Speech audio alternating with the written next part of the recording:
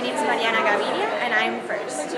I'm a junior at the University of Miami, and my parents went to college in Colombia, and I was born there, and I moved here when I was 4 turning 5, and I had to overcome a few obstacles because they didn't really know how the college process worked or how to apply for anything, and for that matter, so I had to do all of that by myself.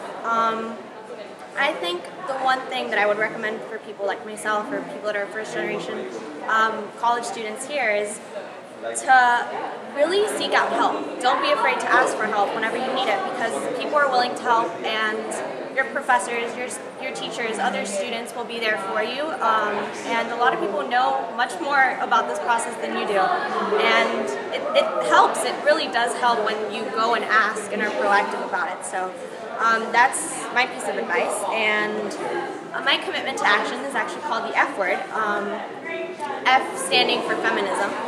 Feminism has a bad connotation at the moment, and we're trying to change that by looking at maybe having an open discourse between the two genders. So men and females coming together and talking about what it means to be their gender and why we should break through some of those gender norms, like why men can't cry, why they're not supposed to be father figures are as important as mother figures for that matter. So that's basically what we're trying to do, and we're trying to accomplish it through social media and interactive activities.